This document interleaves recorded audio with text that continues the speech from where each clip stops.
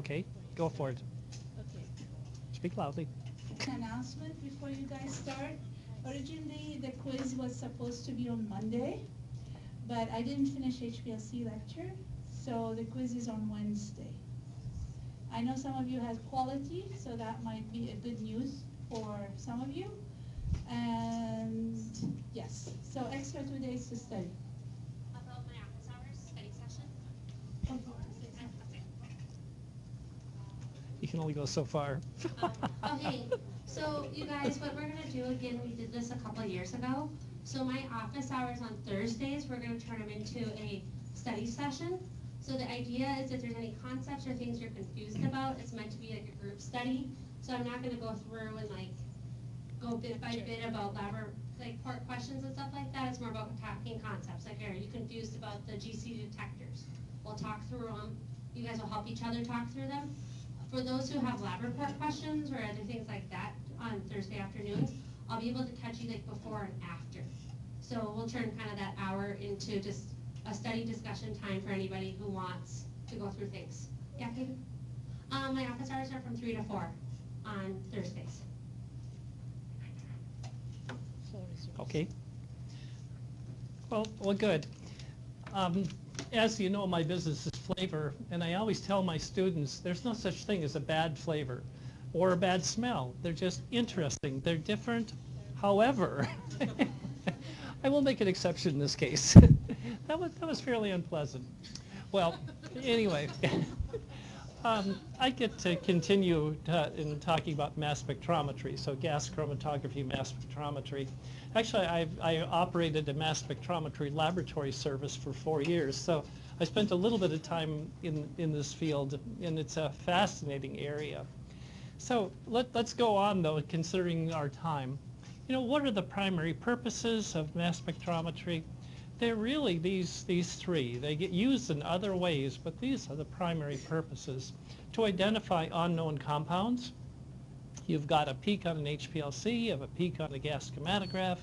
You've got something you don't know what it is. There's no better tool than mass spectrometry for structural elucidation, for identification. We also then use it to quantify known compounds. So let's use this as a specific detector, which I talked about last time for gas chromatography. It can be very specific, and we use it then to quantify known compounds. Beyond that, as I mentioned, elucidate structure, chemical properties of molecules as well. So exceedingly useful task, or a tool, I'm sorry. There's some trivial changes to this PowerPoint versus what you have. One of the trivial changes, the URL below is a new one. The other page doesn't go anywhere anymore. So anyway, this will be posted, so you'll get this copy on the Moodle site.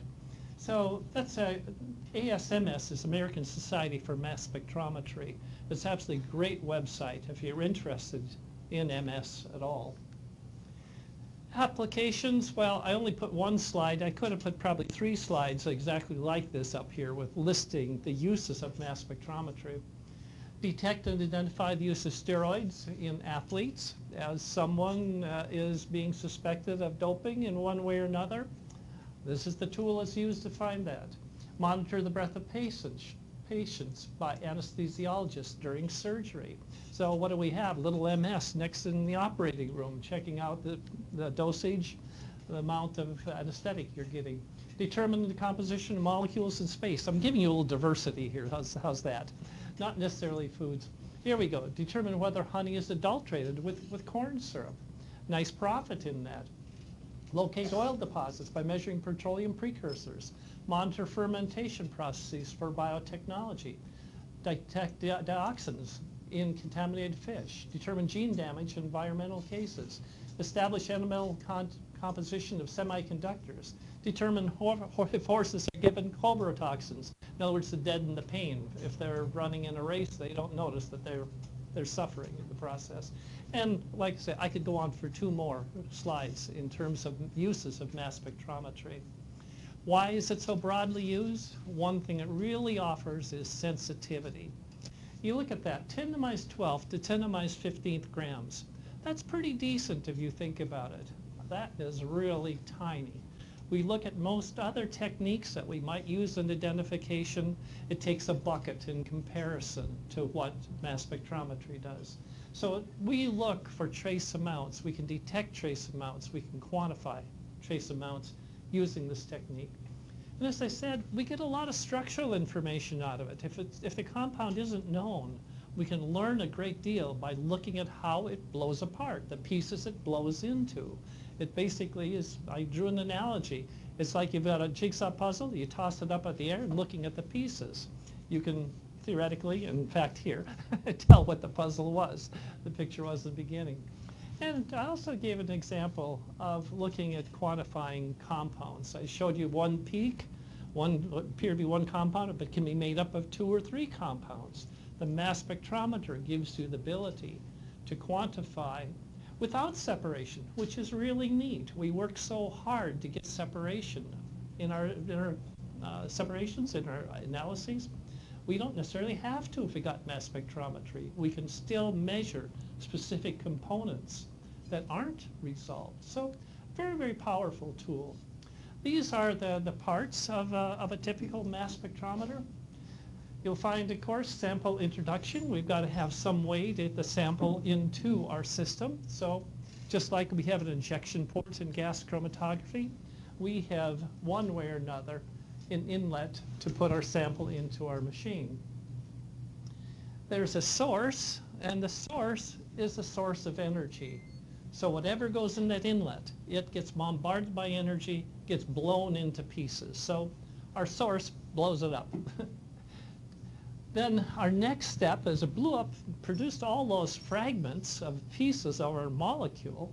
Well, now we got to separate those pieces, those fragments, those bits, and count them. Okay, we got this piece, how many of these pieces? So we're actually breaking down and getting a profile of the pieces our molecule was broken into. So that's where analyzer does.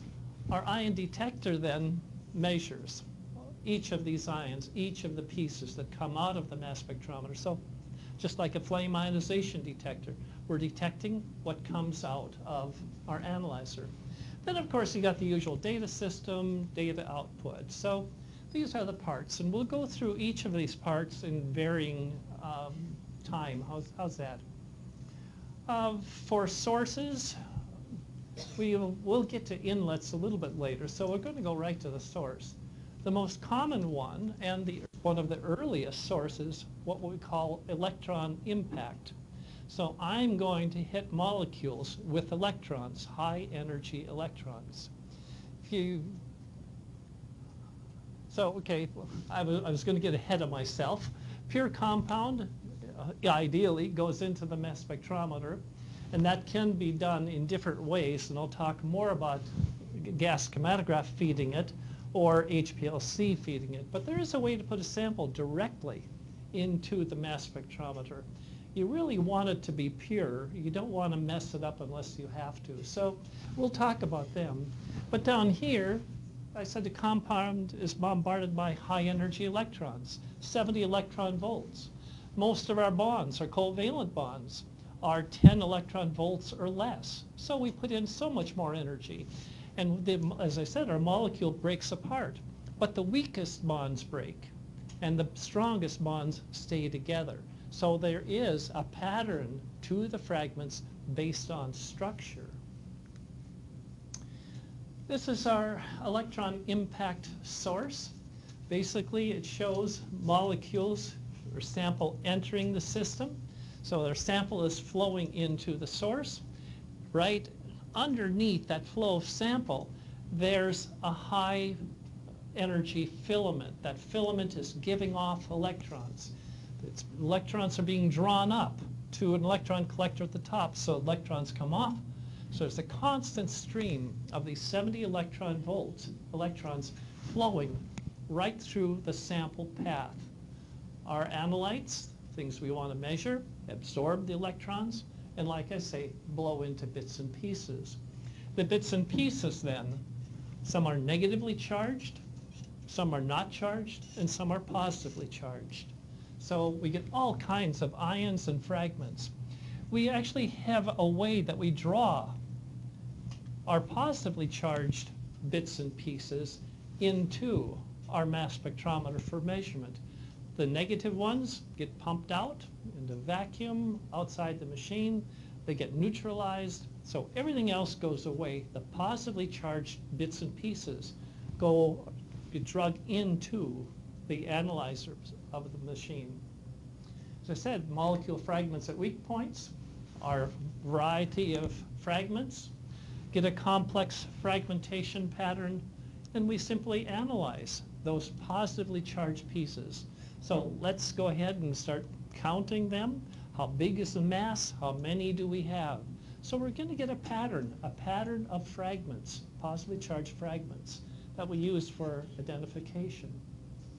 A couple terms that are useful. A parent ion. If we look at the parent ion, that's our intact molecule. Some of these molecules won't really be exploded into pieces, and so there'll be some that simply take on a positively charged. So you think about it, the molecule is completely intact. That would be the molecular weight of the compounds we're analyzing. So parent ion, our intact molecule with a positive charge. Our base peak is the most abundant fragment. So parent ion, the largest molecular weight of the molecule. The base peak, the most common fragment, the most abundant fragment. And so what you'll find is that you get this fragmentation pattern, all these ions. One will be more than others. That's given a value of 100%. But another one might be only 80% of that. So they're all based on, size-wise, on that most abundant peak. So if you look at the y-axis on a mass spectrum, it basically goes from 0 to 100% is the idea. 100% is our base peak.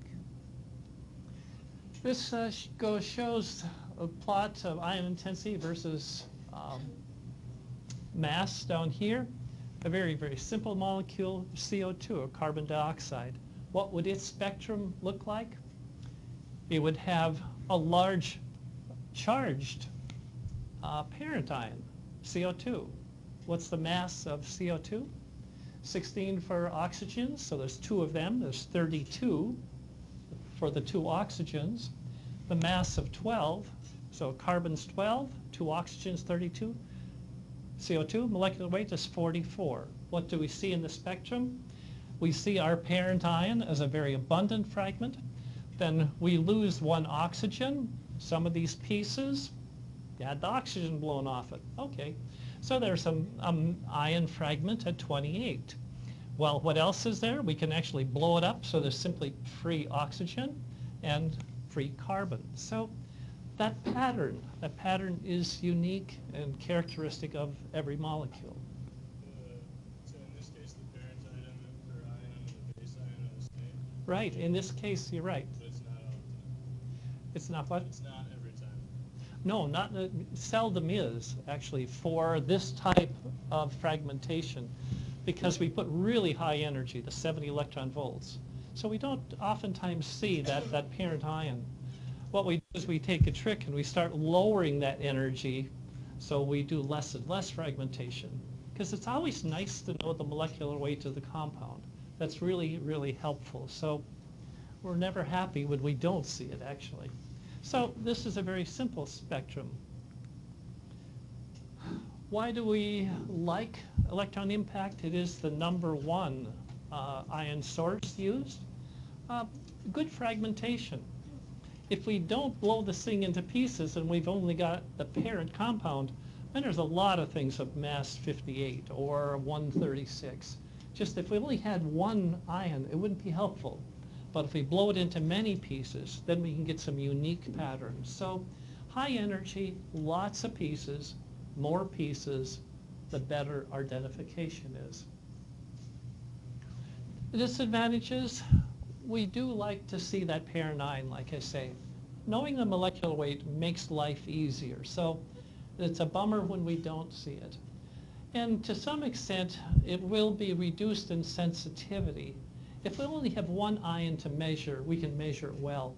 If we have 100 pieces, well, we never get the intensity of any of those 100 pieces that's equal. So we pay a little bit in sensitivity. And like I say, we'd like to see that parent ion. We'd like to know the molecular weight of our compound. This is an example of why when we don't see the parent ion. This is a mass spectrum of ephedrine. Ephedrine. What happens is this bond between this oxygen, and here we got a nitrogen coming off here, aromatic ring, that's an exceedingly weak bond. And so what happens is you don't see anything out here at the molecular weight. Its molecular weight should be 165, so it should be here, not a trace. What we do find is this most abundant fragment, mass 58. And so that wouldn't be a lot of information for us to use identification. Just one peak at 58. That would be a tough one. We'd like to see that. So sometimes we see it, sometimes we don't. We really do like to have that molecular weight. I'll show you how we get around that in a moment. What's a solution? The solution tends to be chemical ionization. So this is another way to put energy into a molecule to have it fragment, to blow into pieces. But it's a very gentle technique. What I do is I make a reagent gas. I take a gas such as methane, isobutane, or ammonia, and I run that through an ion source. So we ionize methane, isobutane, or ammonia, and we mix these ionized reagent gases with our analytes, things we want to measure. And now I transfer energy from my reagent gas to my molecule, and it will tend to take that energy and blow apart. But it's a very low energy transfer. And so now we're going to see that parent ion. We'll see that in our identification. So it's very selective, can have excellent sensitivity, and it tells us molecular weight. So it's really got its place. The problem is there's not enough fragments to do identification. So I would tend to use this for quantification. I wouldn't use it for identification. I like electron impact, lots of fragments, lots of possibility of putting them together and knowing the compound. This doesn't give me many fragments. Identification's tough. But boy, I get good sensitivity. I get that molecular weight. So I've gained molecular weight and sensitivity. So they each have their place, and very commonly they're used together. You might analyze an unknown by electron impact, and then analyze it by chemical ionization. So now here's ephedrine by chemical ionization. What do we have out here? We've got our molecular weight. We have another fragment when we've just lost a piece of it. And here's our 58 again. But now we see our molecular weight. And if you can see that, probably can't from where you are, it's 166. It's not a molecular weight of 165. It's 166. When I transfer energy from my reagent gas, that isobutane, ammonia, for example, I transfer energy, I transfer it in the form of a hydrogen ion. So I'm adding a hydrogen ion onto my ephedrine, and that's where the energy comes from. So for my parent ion, I don't get 165, I get 166. So it's always one mass bigger. And you obviously take that into account. You're looking for molecular weight. By chemical ionization, it would say 166. But you know it's 165 because of your method. You know, some of the other methods of, yep. You might as well wait till I get back there.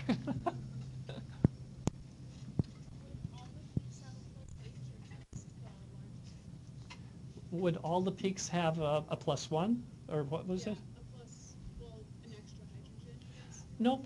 No, the fragments won't. They will all have their masses because you transfer one hydrogen ion over, it transfers all of its energy, And some percentage will just hang on to the hydrogen ion, not fragment. Other ones break into pieces by themselves.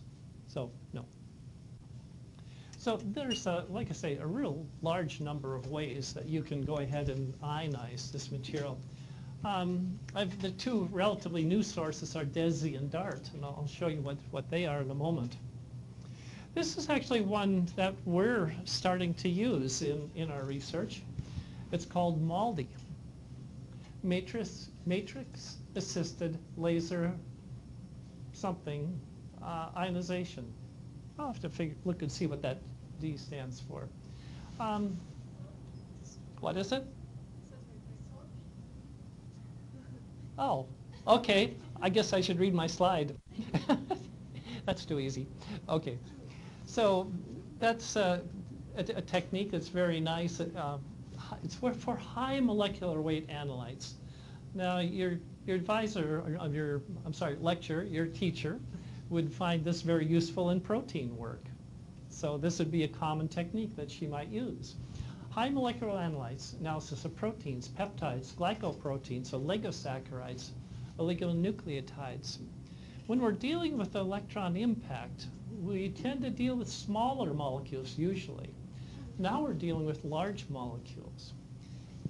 And so my application, which you don't have, is I'm interested in how flavor reacts with protein.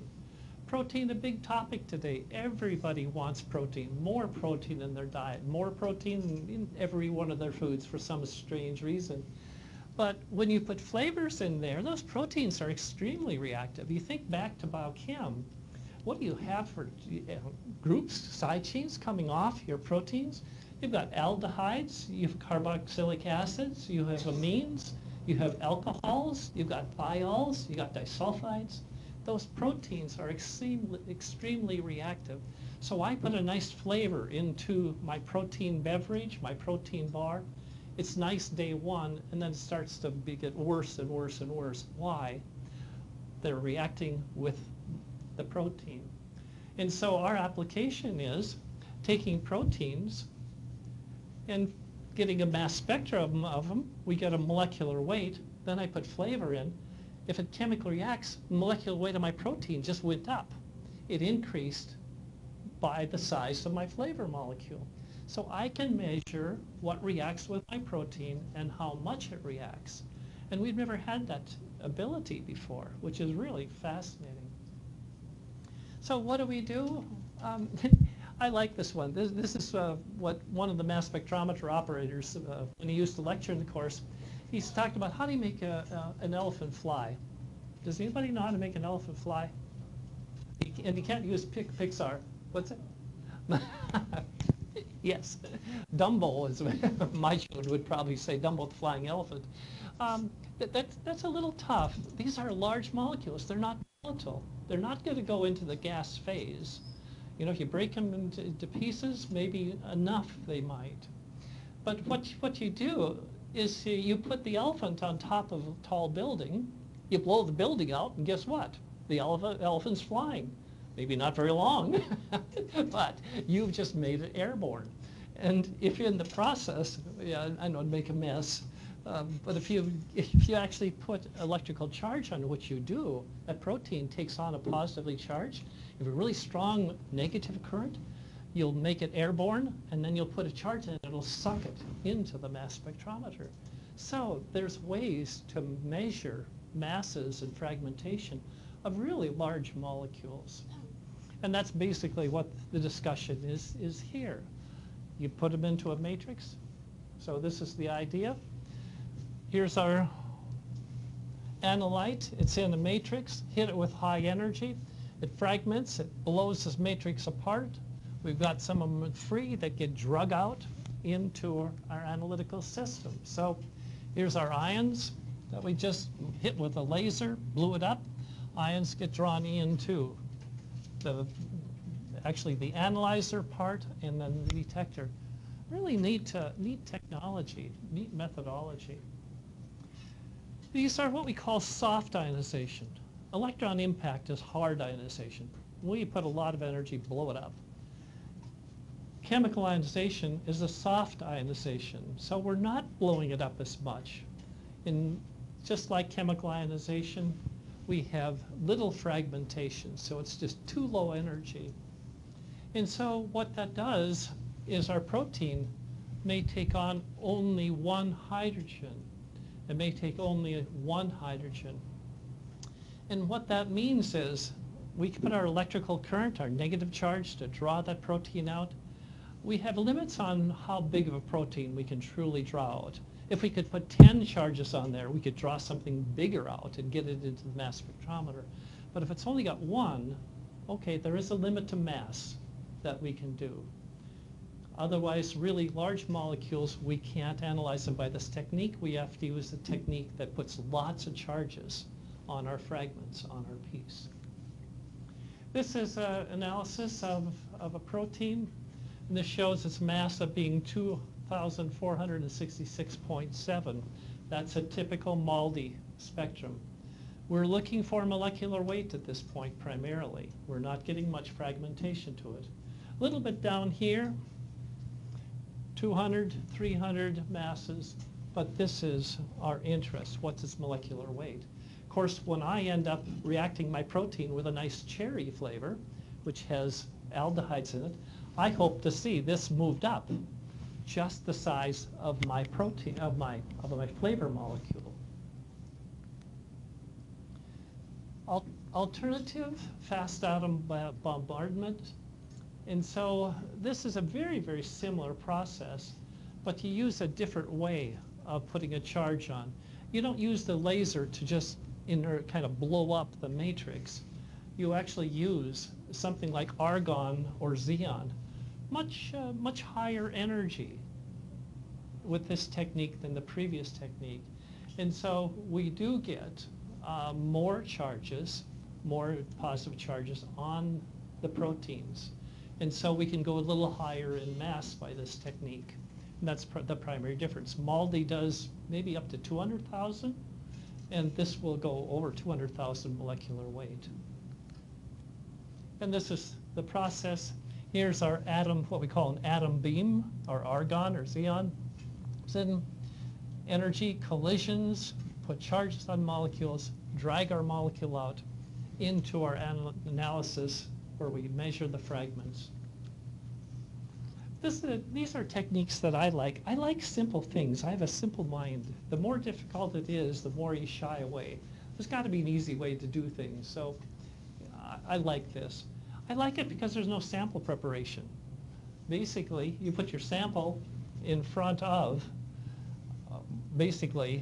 bombarding your sample with high energy particles, and you will knock some fragments, some charges off your sample. So simply bombards it with high energy, knocks off fragments. Fragments get sucked into your mass spectrometer for analysis.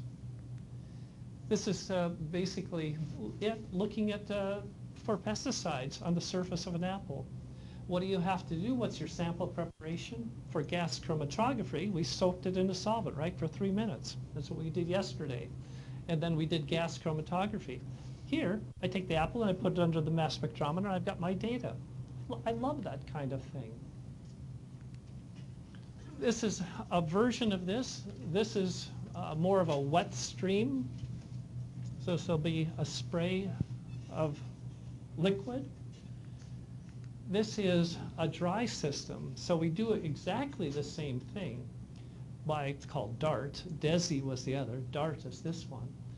And so where do we use this? Where do you run across this? Every time you go to the airport.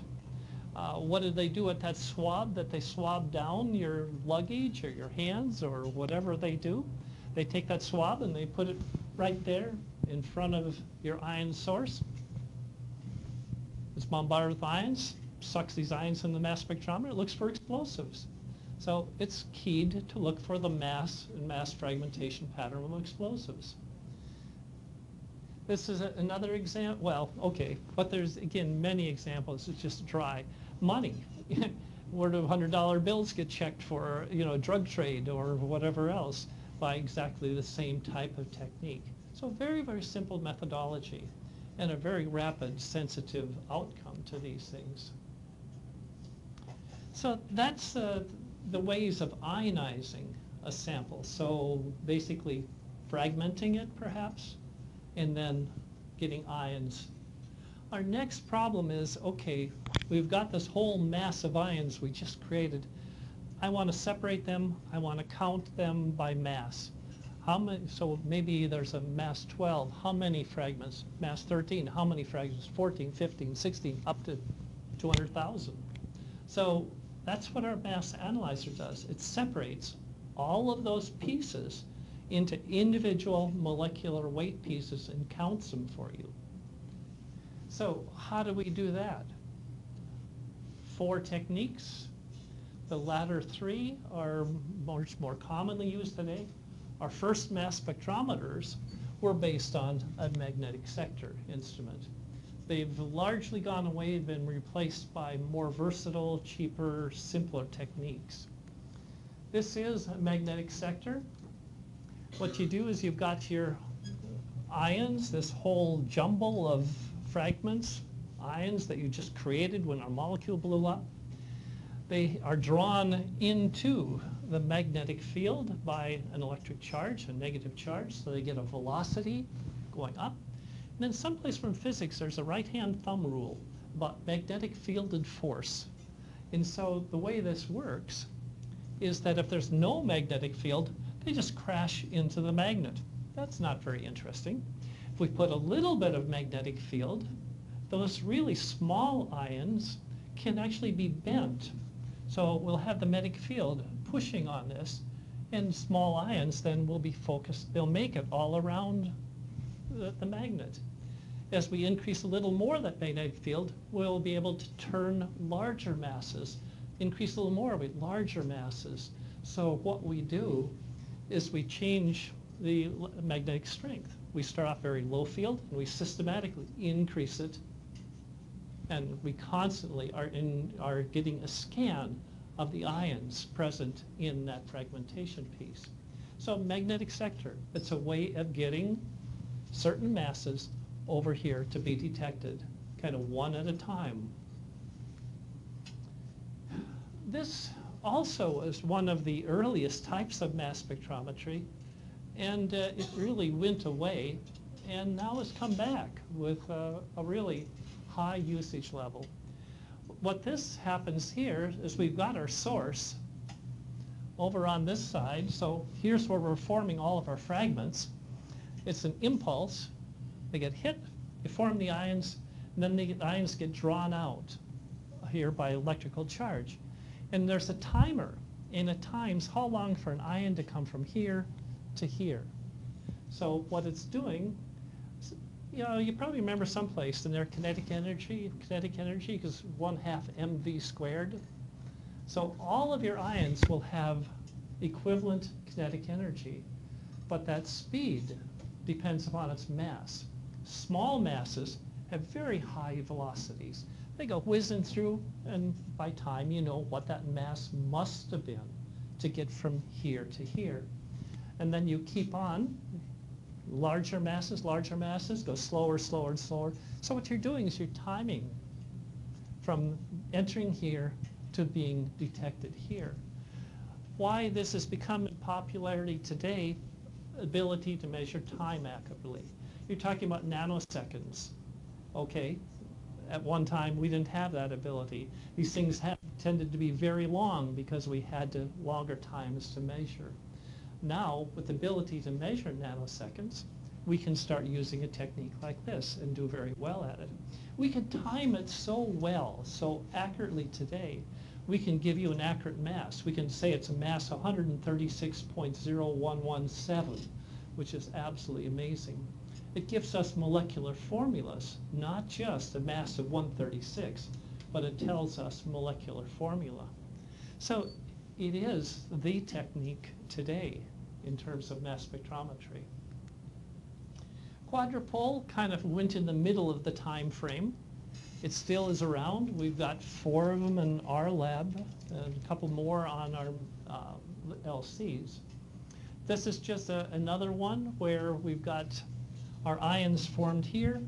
They're drawn out by electrical charge, given a velocity down through the tubes. And these tubes are set up to vary an electrical field so that at a certain electrical field, we'll get those ions that survive the pathway. Everything else is going to crash into the walls, go out the pump, whatever the case may be. And then we change the field a little bit more, we can get the next mass up to make it down here to be measured. We change a little more, we keep on focusing different molecular weights down the pathway to the detector. So again, it's been a workhorse, it continues to be around. This is the last one, and probably where we'll, well, maybe we'll get a little further. But this is an ion trap mass spectrometer. The other mass spectrometer analyzers that I've mentioned, the time of flight, the magnetic sector, the quadrupole, they're all more or less, I'm going to take a millisecond and I'm going to go count all the fragments in a millisecond. Okay, then I take the next millisecond, I go ahead and count everything there. So I count only what happens to be coming through the mass spectrometer at that moment. The ion trap actually then traps ions. So instead of looking at what's there in a millisecond, it may trap those ions for, you know, oh heck, 100 milliseconds, 1,000 milliseconds. And so what it does, it stores the ions, it traps it, collects, and then dumps them. So what that means is you have much greater sensitivity. It's kind of like you're pooling your sample, pull your sample, now let's measure it. The other techniques don't permit that. You can just measure what's flowing through. Here I'm collecting it and then dumping it and measuring it. It's a nice technique. It really offers a great deal of sensitivity because of that idea of pooling and collecting. So not great for identification, but great for quantitation, the best technique. The ion detector, we can do this one and go ahead and call it quits for now, but high energy collisions. This is, you know, this 10 to the minus 12, 10 to the minus 15th grams detection limit. That is really tremendous. Why is it so good? It's so good because we're measuring ions. Ions have some real advantages. When we look at our ion detector, it's set up with a cascade. And so this electrical charge, this ion, hits a first charged plate. And it gives off 100 new ions. Those 100 new ions are focused down to hit another one. Gives off 1,000 ions. That 1,000 ions go on and hit the next one. It's like a cascade down with 100-fold magnification every time it goes back and forth. We can't do that with regular molecules, but ions are electricity. And we can go ahead and magnify that really nicely. So this is what makes mass spectrometry so sensitive. If it wasn't measuring ions, we wouldn't have really much sensitivity at all. So it is a wonderful detector from that standpoint. Data interpretation. Well, let's take that up. We won't get very far in a minute. How's that? So we'll call it quits. Any wisdom from the instructor? Yeah, okay. Well, have a good afternoon.